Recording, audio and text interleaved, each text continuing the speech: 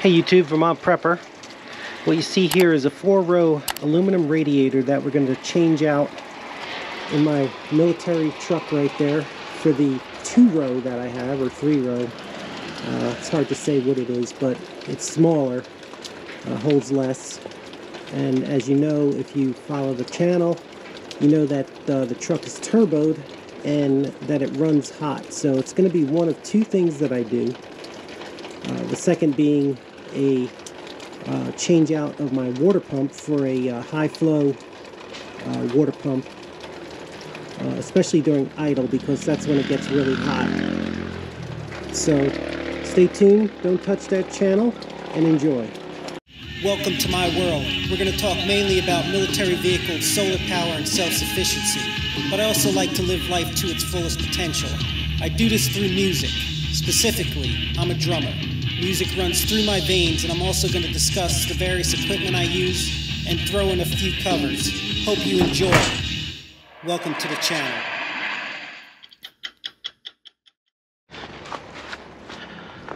Alright, here's what we have.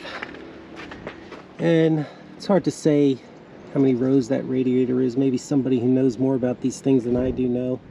It's a stock radiator, and it's steel. So it's quite a bit heavier, but at the same time, it also cools down a lot slower than aluminum. So that's one reason for getting an aluminum radiator. And secondly, the aluminum radiator that I did get is a 4-row, like I was mentioning before, and that holds more coolant. I'm actually pretty interested to see how that alone helps with, if at all, helps with the cooling of the turbo here, because it gets quite hot and it's relatively quick that it does that. I could be just going around town, and then once it's stopped in idle for more than like a minute or two, that temperature really creeps up. So, and then you start seeing the backwash of the coolant into the reservoir, and it's just a whole mess. So I had to, and you lose some in the process here when that happens. So you have to keep on filling the radiator reservoir here, and it's just all around messy. And then you tack on winter on top of that, it makes it even worse, right? If you have like a 2-foot snow, you can't even really get this out to do anything with it. Today happens to be one of the warmest days we've had this year. It's about 60. And you can see there's still a little bit of snow. It's not a ton, but there's still snow out here, but it's pretty warm, so I'm taking advantage of it. So it's not going to be a step-by-step video because I'm only one person here filming, but I will tell you what I'm going to do, and then we'll go step by step, maybe like that, instead of me showing myself actually doing it. It's a matter of just removing some of the bolts, the mounting bracket, etc. So it's not something that is really intricate that you wouldn't be able to figure out. I'll explain it, and we'll see what happens with this radiator. I'm hoping that it helps by itself without the water pump, but we'll see. Alright, the first thing we're going to do is we're going to remove the top hose and these mounting bracket bolts, and some of the bolts here, to get kind of this cover and shroud off, and start taking it apart. Alright, there's the top of the exposed radiator. And I'm not sure yet. I might not need to take this shroud all the way off and get under the truck in this really wet weather right here. We'll see. Next thing is to take the oil cooler hoses off, and that's the metal ones, and those are always a job. So now we're at the hard part. I'll probably do the heater ones first. They're the rubber hoses over here.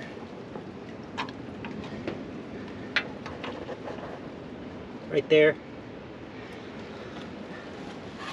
So I'll do that, and then the hoses. There's one right here, and one a little bit further down. Alright, let's get a status. So, right where my screwdriver's tapping, that's the heater hose. Right here is a sensor. And we got the lower hose off. If you can see all the way down at the bottom there. It might be hard to see, but take my word for it, it's off. Now we have to get these pipes off right here, top and bottom here, and then similar on the other side. Has to do with the transmission cooling system, an oil cooling system. So it's going to be a little bit slow from here, but once I get those off on each side, there's two on each side, I could just lift out the radiator without taking the shroud off, which is really good, because I remember putting that shroud in, it was a while ago, so I had to kind of jog my memory, and those bottom bolts on the shroud were a little hard to get to, so I'm quite pleased I don't need to do that, but this is actually a hard part here. Alright, that's what we're doing next. Alright, I think I exaggerated about how tough it was going to be, because it was really easy to get these bolts off right here. You can see where my index finger is, right there, and then down toward the bottom. I don't know if you'll be able to see that, but there's a similar one down toward the bottom there. It's a transmission coolant or oil. So now, theoretically, I could just lift this radiator out. I'm going to give that a whirl.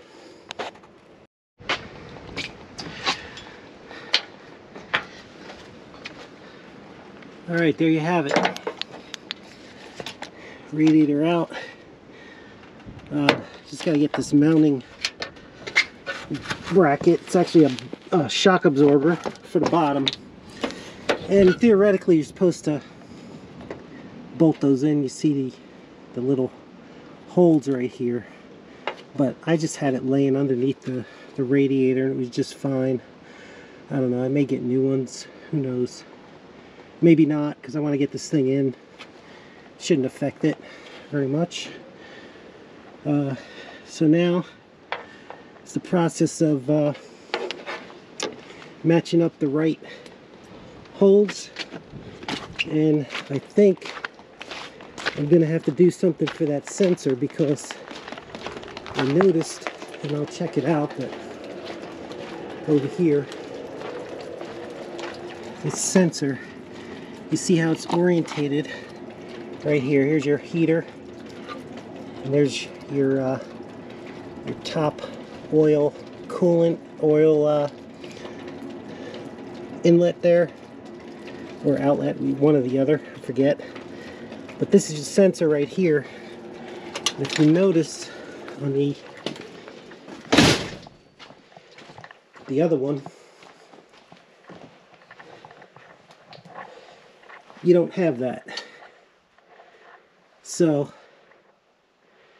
we'll get the light out of the way, but you don't have that little protrusion there that the other one has, so that you could just screw that sensor in there. So probably gonna have to use one of these holes and get some kind of an adapter of some sort. I don't know, I gotta figure it out, but it is what it is. I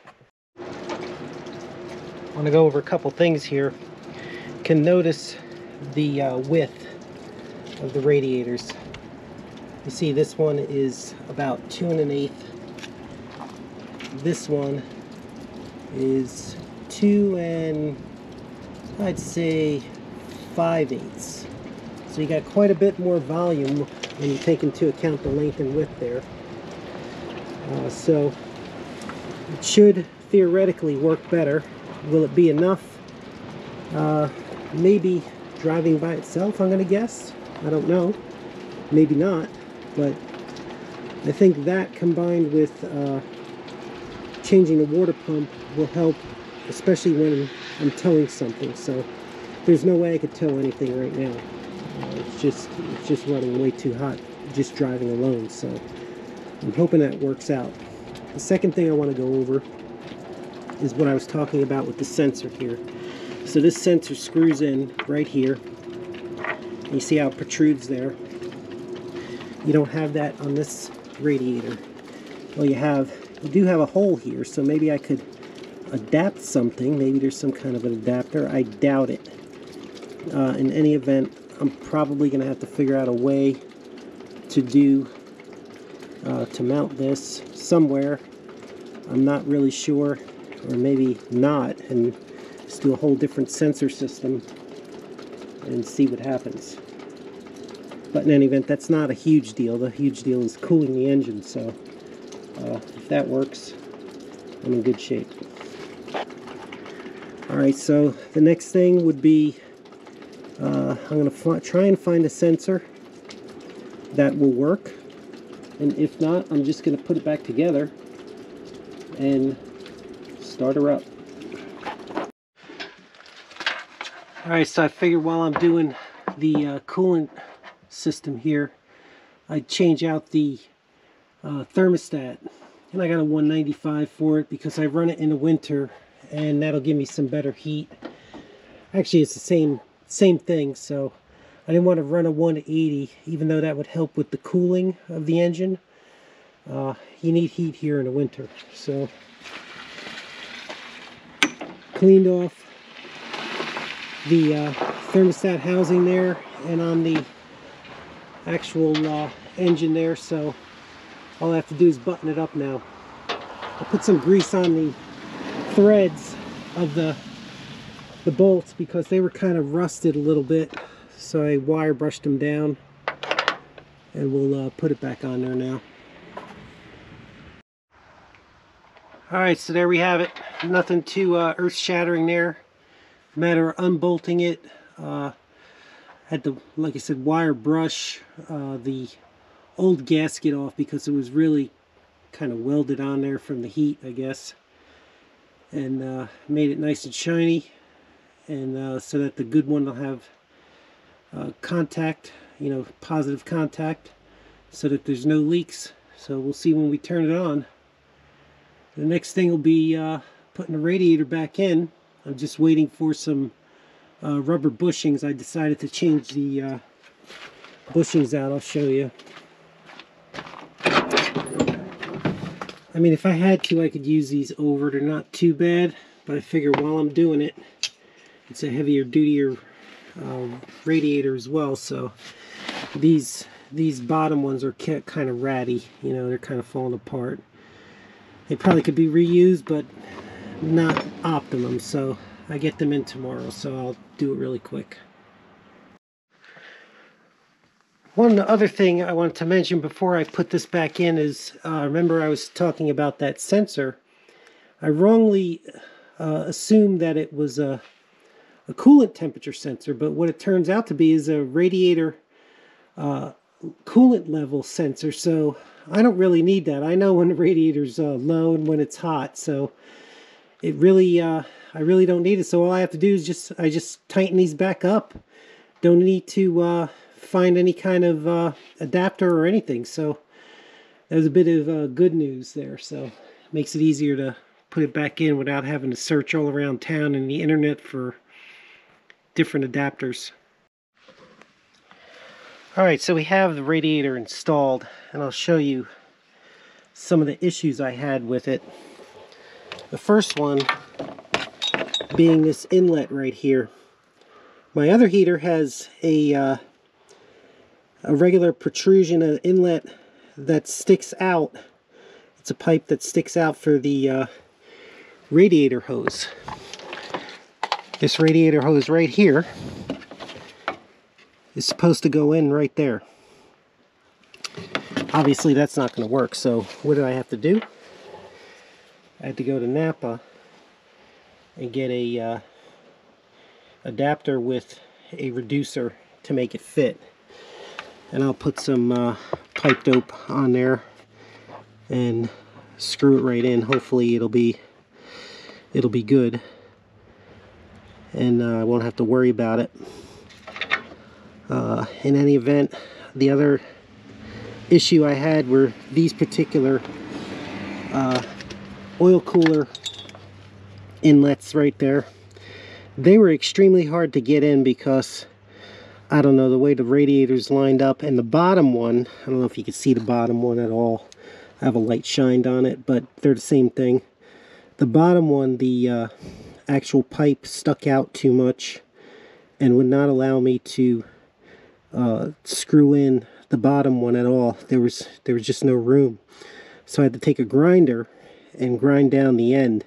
And I didn't have to do very much, but I did.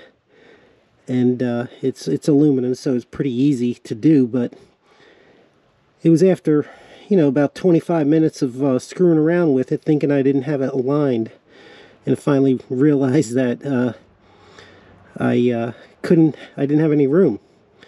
So those are the main issues, and we'll see if this works. I'll fill it with water first, just so I don't waste any antifreeze in case there's any leaks. Okay, if you look at my temperature gauge, it's sitting between 160 and 180.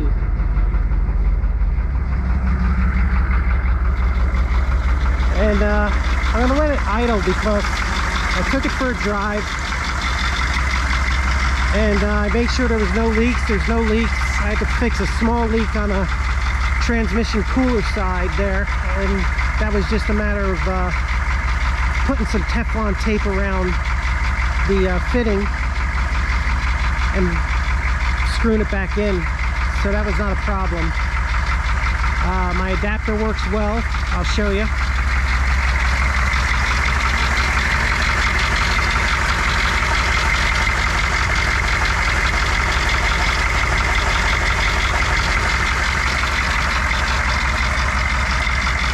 And it seems to be fine now. Like I haven't gotten a temperature light yet.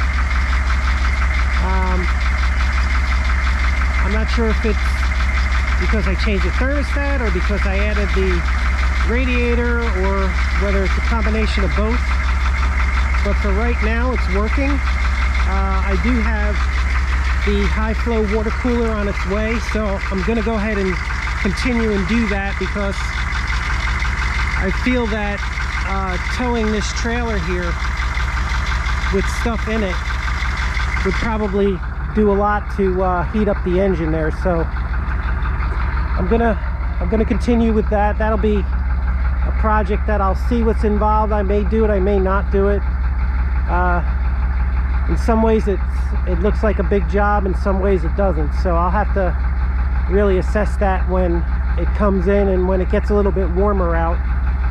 We're about to have a major snowstorm here this weekend, so it's just in time. So the thing that I have left to do with this radiator is just button it up, put the top brackets on, and the top cover. That's it.